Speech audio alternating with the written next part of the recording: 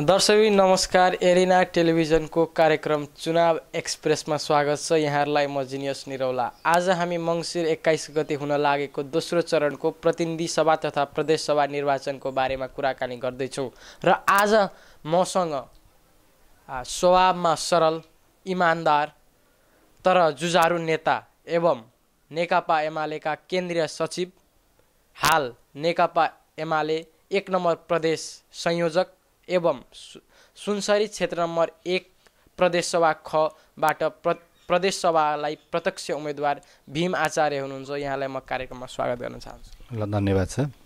जस्तो निर्वाचन नजिक छ, कतिको व्यस्त हुनुहुन्छ? होइन, यो त निर्वाचनको सन्दर्भमा हामी 6 महिनादेखि नै व्यस्त छौँ। विभिन्न जिल्लाको भ्रमण गर्ने, निर्वाचनको तयारीहरू गर्ने कामहरूलाई अगाडि बढाएका छौँ। खास गरी स्थानीय चुनावमा पनि हामी असाध्यै व्यस्त थियौँ। त्यस पछाडि यो चुनाव हुन्छ भनेपछि त्यसलाई हामीले लगभग कन्टिन्यू गरेका छौँ। यो व्यस्ततालाई अब विभिन्न जिल्लाको भ्रमण गर्ने, योजना बनाउने, त्यस पछाडि उम्मेदवारको छनौट जस्तो अत्यन्तै महत्त्वपूर्ण काम, कठिन कामलाई हामीले सम्पादन गरेका छौँ। यही बिचमा माओवादी केन्द्रसित पनि हाम्रो तालमेल भएको छ र त्यो तालमेललाई मिलाउने कुराले पनि हामी समय खायो, व्यस्तता बढाएको छ र अहिले अब हामी चुनाव प्रचारको अभियानमा छौँ। नेकपा एमाले चाहिँ 1 नम्बर प्रदेशमा निर्वाचनको तयारी कसरी गरिरहेको छ? होइन, यो त अहिले अब मतदाताको घर दैलोमा पुग्ने, मतदाता शिक्षा दिने, प्रचार गर्ने, नेकपा एमाले र माओवादी केन्द्रको संयुक्त घोषणापत्र आएको छ र त्यसको बारेमा बताउने यो अभियानलाई हामीले चलाइरहेका छौँ। नेकपा एमाले जस्तो वाम गठबन्धनबाट 1 नम्बर प्रदेशमा अघि सारेका उम्मेदवारहरू कस्ता छन्? उम्मेदवारहरू हामी एमाले अत्यन्तै इतिहास भएको 6 सालदेखि चाहिँ लडेर आएको पार्टी हो। यसमा चाहिँ खारिएका कार्यकर्ताको ठुलो पङ्क्ति छ र उम्मेदवार तय गर्ने क्रममा एउटै क्षेत्रमा 4 जना 5 जना एकदम सशक्त दावेदारहरू, हिजोदेखि त्याग गरेर आएका, बलिदान गरेर आएका, दशकौँ पार्टी काम गरेका साथीहरूको ठुलो सङ्ख्या थियो। त्यसमध्येबाट पनि चुनिन्दा मान्छेहरूलाई हामीले उम्मेदवार बनाएका छौँ। केही ठाउँमा चाहिँ के छ भन्दाखेरि अब त्यो क्षेत्रको स्थितिलाई हेरिकन केही जातीय सन्तुलन मिलाउन, केही अन्य सन्तुलन मिलाउनको लागि हामी अरू पार्टीबाट प्रवेश गरेका मान्छेहरूलाई पनि उम्मेदवार बनाएका छौँ। यो दुईटैको सन्तुलित चाहिँ के भने उम्मेदवारको संयोजन गरेका छौँ हामीले। जस्तो 1 नम्बर प्रदेशमा पार्टी र गठबन्धनको जित पराजयको जस तपाईँमा पनि जाला, के आशा गर्नुभएको छ? हामी 1 नम्बर प्रदेशमा त अत्यधिक बहुमत जित्छौँ। धेरै ठाउँमा हामी प्रदेशमा बहुमत बनाउँछौँ र केन्द्रमा पनि सरकार बनाउने क्रममा 1 नम्बर प्रदेशले महत्त्वपूर्ण भूमिका खेल्छ, त्यति सिटहरू दिन्छ। जस्तो तपाईँको विचारमा 1 नम्बर प्रदेशमा वाम गठबन्धन तथा नेकपा एमाले भनौँ, यी क्षेत्रहरू चाहिँ सजिलै जित्छन्। जस्तो लाल किल्लाको रूपमा रहेका 10 वटा क्षेत्रको नाम दिन सक्नुहुन्छ? होइन, लाल किल्ला सबैतिर छ अहिले। लाल किल्ला त्यही पनि सिधै जित हुने जस्तो 10 वटा। अब 14 जिल्लामध्ये हिजो हामीले उदयपुरमा 2टा मध्ये एउटा प्रतिनिधि सभा जितेका थियौँ, होइन? अहिले हामी त्यहाँ 2टै जित्छौँ। त्यस पछाडि 4 वटा प्रदेशहरू छ, 4 वटै जित्छौँ। खोटाङ हिजो पनि 2टा क्षेत्र हुँदा 2टै हामीले जितेका थियौँ। अहिले एउटा माथिल्लो छ, त्यो पनि हामी जित्छौँ र प्रदेश 2टा छ, त्यो पनि हामी जित्छौँ। ओखलढुङ्गामा हिजो 2टा क्षेत्र हुँदा हामीले एउटा जितेका थियौँ, होइन? अहिले अब एउटै क्षेत्र छ, त्यो हामी जित्छौँ र प्रदेशका 2टा क्षेत्र छ, त्यहाँ पनि जित्छौँ। र सुलुमा अब स्थानीय निकायको निर्वाचनको हाम्रो पक्षमा परिणाम छ। जिल्ला समन्वय समिति हामीले बनाएका छौँ। यद्यपि हिजो कङ्ग्रेसले जिते पनि कङ्ग्रेसको नेतृत्वले त्यहाँ केही काम गर्न नसकेको हुनाले, जनतालाई समेट्न नसकेको हुनाले अहिले मान्छे त्यहाँ परिवर्तनको चाहना राखिरहेछन्। वाम तालमेलले त्यसमा प्रभाव पर्छ, त्यहाँ पनि हामी जित्छौँ। भोजपुर हिजो 2टै जितेका क्षेत्रहरू हुन्, होइन? अब सङ्खुवासभा हिजो हामीले हारेका थियौँ, तर अहिले चाहिँ वाम तालमेलको परिणामस्वरूप त्यहाँ पनि हामी जित्छौँ। र लगायत जस्तो झापा अब त्यतिकै लाल किल्ला भइहाल्यो, होइन? सुनसरी 6 मध्ये हिजो हामीले 3 जितेका थियौँ। 6 मध्ये आधी 50% हामी र बाँकी 50% कङ्ग्रेस एउटा, फोरमले एउटा, लोकतान्त्रिक फोरमले एउटा जितेको अवस्था हो। अहिले त्यसमा पनि परिवर्तन रूप भइरहेको छ। हजारौँ हजार मान्छे एमालेमा प्रवेश गरिरहेका छन्। मोरङ मोरङमा पनि हामी चाहिँ के भने महत्त्वपूर्ण जित हासिल गर्छौँ। धनकुटा त हामीले स्थानीय तहमा सबै स्विपे गरे हो, त्यो स्थिति हाम्रो कायमै हुन्छ र तेह्रथुममा पनि हुन्छ। र इलाम, पाँचथर, ताप्लेजुङमा पनि सबै सिट हामी जित्छौँ।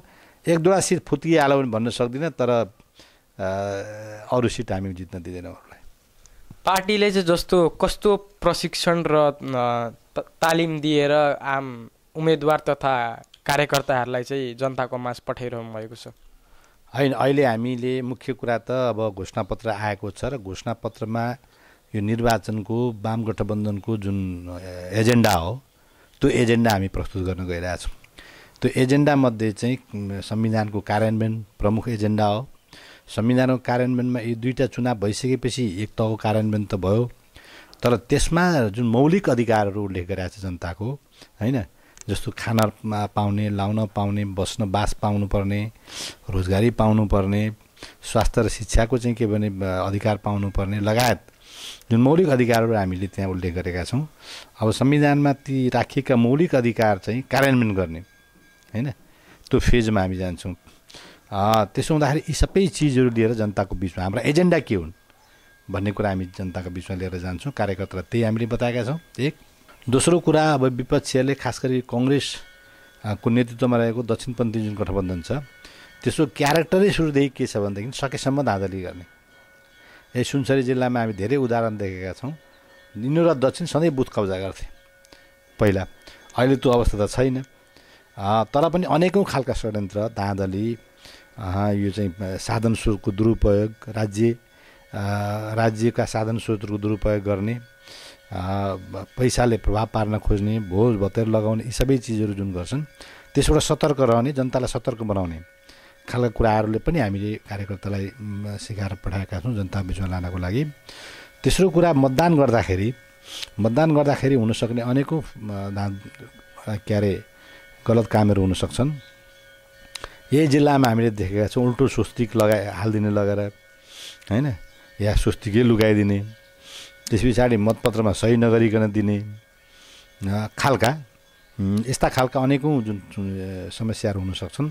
त्यसप्रति एलर्ट हुन पनि हामीले सबैलाई भनेका छौँ। र अब निर्वाचनसम्म लागेर निर्वाचनमा को दिन पोलिङ सिद्धिसकेपछि सुरक्षित ढङ्गले बाकसहरूलाई आफ्नो ठाउँमा ल्याउने, यो चिजलाई चाहिँ के भने हामीले अगाडि बढाउनको लागि कार्यकर्तालाई भनेका छौँ। दर्शकबिन, एरिना टेलिभिजनको चुनाव एक्सप्रेसमा हुनुहुन्छ यहाँहरू, र आज हामीहरू नेकपा एमालेका केन्द्रीय सचिव एवं 1 नम्बर प्रदेश नेकपा एमालेका संयोजक एवं नेकपा एमालेका तर्फबाट 1 नम्बर प्रदेशका मुख्यमन्त्रीका दावेदार भीम आचार्यसँग कुराकानी गरिरहेको छौँ। यति बेला पालो भएको छ छोटो विश्रामको। दर्शकबिन, पुनः स्वागत छ कार्यक्रम चुनाव एक्सप्रेसमा। यति बेला हामी मङ्सिर 21 गते हुन लागेको दोस्रो चरणको प्रतिनिधि सभा तथा प्रदेश सभा निर्वाचनको विषयमा कुरा गरिरहेको छौँ र आज हामीसँग हुनुहुन्छ नेकपा एमालेका केन्द्रीय सचिव भीम आचार्य। यहाँलाई पुनः कार्यक्रममा स्वागत छ। ल, धन्यवाद। जस्तो 1 नम्बर प्रदेशमा वाम गठबन्धनको अवस्था कस्तो छ त? होइन, वाम गठबन्धनले चुनाव जित्न हामीलाई सहयोगै पुर्याएको छ र त्यसलाई राम्रो ढङ्गले काहीँ तलमाथि नपरिकन सबैलाई समेट्न सकियोस् भनेर हामीले संरचनाहरू बनाएका छौँ। तल जिल्ला स्तरमा पनि संयुक्त संरचना बनाएका छौँ। निर्वाचन क्षेत्र स्तरमा, प्रदेशको निर्वाचन क्षेत्र स्तरमा हुँदै वार्ड स्तरसम्म हामी संरचना बनाउँछौँ र क्रमशः यो टोलसम्म जाँदैछ। अहिले त्यो संरचना बनाएर संयुक्त ढङ्गले अभियान हामी चलाइरहेका छौँ। राम्रो छ। अहिले जनताले तथा मतदाताले चाहिँ नेकपा एमालेमा किन मत हाल्ने? अब यो महत्त्वपूर्ण प्रश्न हो। हाम्रो देशमा केही धेरै ठुला समस्याहरू छन्। एउटा सधैँभरि राजनीति अस्थिरताको समस्या छ, त्यसमा वैदेशिक हस्तक्षेप पनि हुने गरेको छ। यो नेपालको इतिहासकै कुरा गर्ने भने अब सायद शेरबहादुर देउवा 39औँ प्रधानमन्त्री हुन्। 39औँ प्रधानमन्त्रीमध्ये कुनै पनि प्रधानमन्त्रीले आफ्नो पुरा कार्यकाल पुरा गरेको इतिहास नेपालको छैन।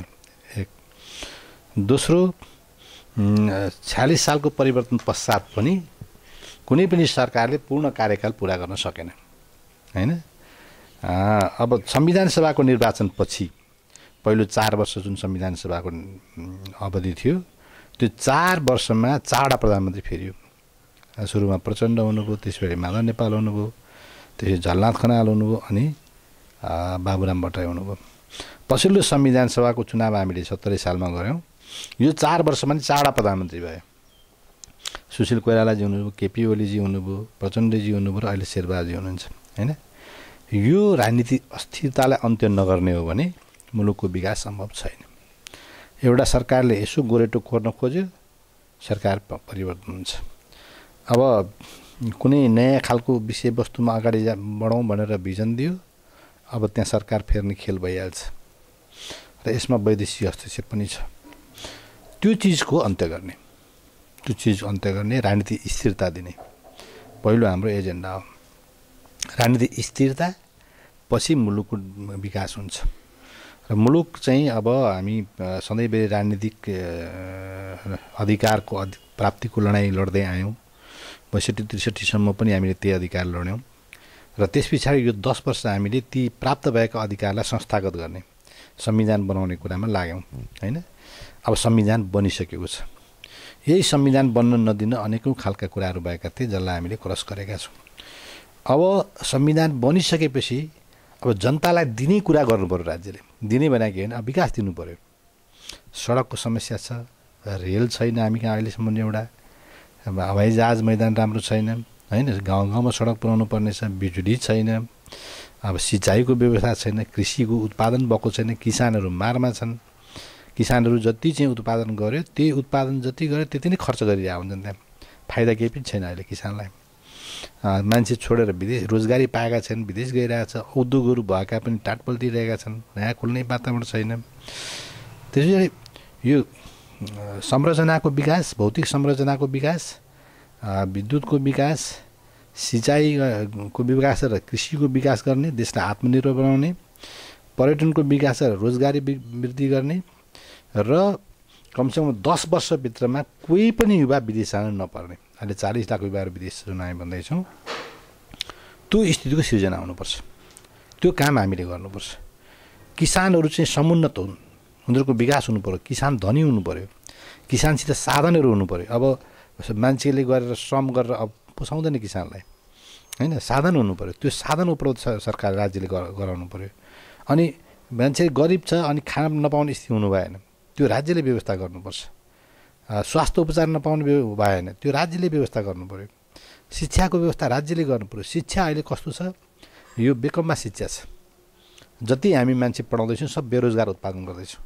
उसले हिजो गर्दै आएको, बाबुबाजेले गर्दै आएको परम्परागत काम पनि बिर्सियो, नयाँ सिप पनि केही पनि सिकाएन, अनि सबैले सरकारी जागिर पाउँदैन। त्यसैले 70% मान्छेहरूलाई प्राविधिक शिक्षा दिनुपर्छ र 30%लाई मात्रै हामीले जेनरल शिक्षाबाट अगाडि लानुपर्छ। त्यसले गर्दा मान्छे स्वरोजगार, रोजगार, कहीँ विदेश कसैलाई जानै मन आवश्यकता हुँदैन। 10 वर्ष पछाडि हामी यी सबै गर्छौँ, होइन? कसैलाई जानै मन लाग्यो भने पनि उसले राम्रो चाहिँ के भने जीवनस्तर गर्न सक्ने, सिप भइसकेपछि कमाउन राम्रो सक्ने स्थिति बनाइदिनुपर्छ। त्यो यस्तो गरियो भने मात्रै अब देशको विकास हुन्छ। त्यसैले एमालेको एजेन्डा या वाम जुन तालमेल छ, गठबन्धनको एजेन्डा संविधानको कार्यान्वयन, देशको विकास र जनताको समृद्धि, यो एजेन्डाको निम्ति जनताले यो गठबन्धन भोट हाल्नुपर्छ। तपाईँले नेतृत्व गर्नुभएको पार्टीको पूर्ण बहुमत आयो भने के गर्ने प्रतिबद्धता गर्नुहुन्छ? अब जहाँसुकै लथालिङ्ग छ स्थिति मैले देख्दा, होइन? अब देशको स्थिति कस्तो छ भने हामी 7 सालमा क्रान्ति गऱ्यौँ, चिनिया क्रान्ति 8 सालमा भयो, 6 सालमा इन्डियामा क्रान्ति भयो, ब्रिटिस विरोधी क्रान्ति। हामीभन्दा 1 वर्ष ढिलो क्रान्ति सम्पन्न भएको चीन आज अमेरिकासित प्रतिस्पर्धा गर्दैछ। संसारमा उसले आफ्नो प्रभाव बनाएको छ, हामी जहाँको त्यहीँ छौँ। यस्तो अवस्थालाई बदल्ने, यो अवस्थालाई बदल्नै पर्छ, अरू कुनै विकल्पै छैन। यो बदल्ने जे सब संरचनाहरू छैनन्, बाटोघाटो, पुल पुलेसा, यो चिज चाहिँ के हो, विकास गर्ने, इलेक्ट्रिसिटीको विकास गर्ने। यो हरेकको चुल्हामा एलपी ग्यास, त्यो हाम्रो देशमा उत्पादन हुँदैन, होइन? विदेशबाट किनेर ल्याउनुपर्छ, पैसा बाहिर जान्छ। 50 अरबभन्दा बढी वर्षको पैसा बाहिर गएको छ त्यस नाममा। अब त्यो चिजको विकल्प हामीसित छ विद्युत इलेक्ट्रिक चुलो हरेक के अरे चुलामा पुर्याइदिने र यो एलपी ग्यास एक सिलिन्डर पनि किन्नु पर्दैन हामीले त्यो चिज गर्नु पर्यो पैसा त्यसको पैसा पनि बच्यो र त्यो इलेक्ट्रिक चुलो भनेको चाहिँ एलपी ग्यासभन्दा आधा दाममा हुन्छ जनतालाई पनि सस्तो भयो भार पनि परेन अझ त्यसलाई सब्सिडाइज गरिदिए पनि हुन्छ आफ्नो उत्पादन हो नि सरकारले अझ सस्तो गरिदिए पनि हुन्छ हैन जनतालाई सहुलियत दिने त यी विभिन्न खालका तरिकाहरू छन् ती सबै गर्नुपर्छ अब इलेक्ट्रिक रेलहरू हामी चलाउन सक्छौँ ट्राम इलेक्ट्रिक चलाउन सक्छौँ हैन त्यस पछाडि इलेक्ट्रिक बसहरू हामी चलाउन सक्छौँ त्यसले चाहिँ के भने डिजेल पेट्रोलको आयातलाई प्रतिस्थापन गर्दै जान्छ है र विदेश जाने जुन व्यापार घाटा 6-7 खरब छ पुग्यो अहिले 7-8 पुगिसक्यो त्यो चिजलाई घटाएर देशलाई चाहिँ के भने व्यापार घाटा मुक्त बनाउने आत्मनिर्भर बनाउने हामीले 5 महिना नाकाबन्दी लगाउँदा कस्तो हाहाकार झेल्नु पर्यो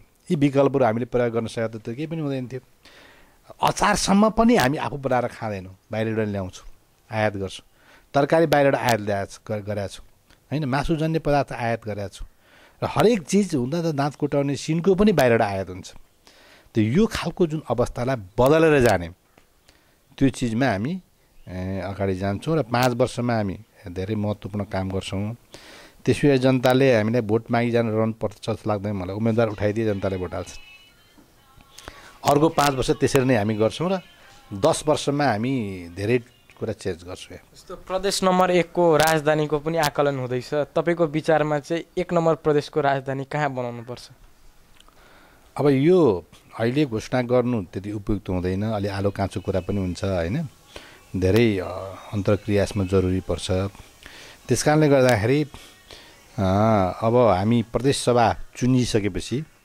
त्यसमा छलफल गरेर सहमतिका साथ जनतालाई सुविधा हुने ठाउँ सबैलाई पाएक पर्ने ठाउँ जता हुन्छ त्यता हामी राजधानी बनाउँछौँ दर्शक यति बेला हामी नेकपा एमालेका केन्द्रीय सचिव एवं सुनसरी क्षेत्र नम्बर 1 प्रदेश सभा ख का उम्मेदवार एवं नेकपा एमालेका तर्फबाट 1 नम्बर प्रदेश मुख्यमन्त्री दावेदार भीम आचार्यसँग कुरा गरिरहेको छौँ र यति बेला पालो भएको छ छोटो विश्रामको दर्शक पुनः स्वागत छ कार्यक्रम चुनाव एक्सप्रेसमा यति बेला हामी नेकपा एमालेका केन्द्रीय सचिव एवं सुनसरी क्षेत्र नम्बर 1 प्रदेश सभा ख का उम्मेदवार भीम आचार्यसँग छौँ यहाँलाई पुनः स्वागत छ धन्यवाद अब कुरा गरौँ तपाईँले उम्मेदवारी दिएको निर्वाचन क्षेत्रमा तपाईँको तयारी कसरी चलिरहेको छ त्यहाँ अब हिजो पनि म धरानका 5वटा वडाहरू छन् त्यसमध्ये एउटा वडा विष्णुपादुका पहिला पनि मेरो निर्वाचन क्षेत्रमै थियो 4वटा नयाँ वडाहरू थपिएका छन्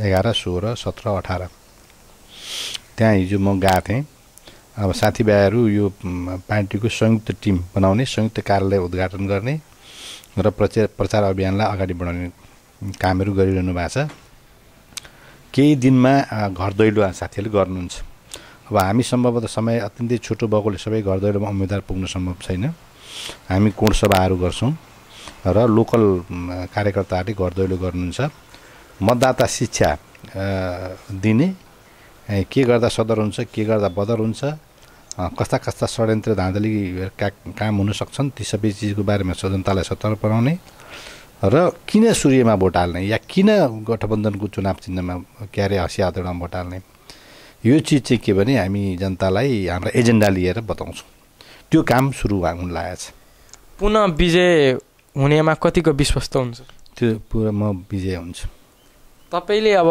सुनसरी क्षेत्र नम्बर 1 प्रदेश सभा खमा विजय हुनु भएपछि चाहिँ के गर्नुहुन्छ त्यहाँको लागि अब हाम्रो प्रतिबद्धता पत्र पनि तयार हुँदैछ पहिलो कुरा त पहिला म जुन 6 नम्बर क्षेत्रमा उम्मेदवार थिएँ त्यो 6 नम्बर क्षेत्रमा म 64 सालको लास्टमा चुनाव भएको थियो र 65 साल जेठ 15 गते हामीले शपथ लिएर काम सुरु गरेका थियौँ र 4 वर्षमा र यताका 4 वर्ष त्यो 8 वर्षको बिचमा त्यो सुनसरी क्षेत्र नम्बर 6 मा 1 इन्च कालोपत्रे सडक थिएन अहिले हामीले धरान चतारा कालोपत्रे गर्ने भनेर काम भइरहेछ कान्छी चोकबाट चतारासम्म कालोपत्रे को एउटा फेजको काम भइरहेछ अर्को फेजको काम अहिले सुरु हुँदैछ दुईटा हाइवे हुने दुईटै हाइवे स्तरमा छन् पुरा यहाँदेखि हेटौँडासम्म जाने धरानदेखि हेटौँडासम्म जाने हाइवेको तहमा ती बनिरहेका छन् दुईटा हाइवे त्यहाँ बनेका छन् त्यस्तै चाहिँ के भने झुम्काबाट के अरे प्रकाशपुर जाने बाटो कालोपत्रे भइरहेछ। चिरुलीबाट राजाबासको बाटो कालोपत्रे भइसकेर अहिले गाडीहरू चलिरहेका छन्। अनि लौकीबाट प्रकाशपुरसम्म बाटो पनि कालोपत्रे भइसकेको छ र भारत सरकारसित कुरा गरेर कोशी बाँधको बाटो पनि कालोपत्र गर्न लगाइएको छ हैन। र विष्णु पादुकाबाट पर्यटकीय क्षेत्र जोड्ने भनेर धरान मङ्गलबारे हुँदै विष्णु पादुका हुँदै बरा क्षेत्र मन्दिर जोड्ने बाटो पनि अगाडि बढिरहेछ। 8वटै गाउँ विकास त्यतिखेरका गाउँ विकासमा ओभरहेड खानेपानी ट्याङ्कीको काम सुरु भएको छ। अब स्कुल आदि इत्यादि मठ मन्दिरको एरिया हो त्यो बरा क्षेत्र भनेपछि। त्यसमा लगभग 100वटा मठ मन्दिरलाई बनाउन सहयोग गरेको छ। क्लबहरूको लागि खेलकुद मैदान 4-5वटा जति बनाइएको छ हैन।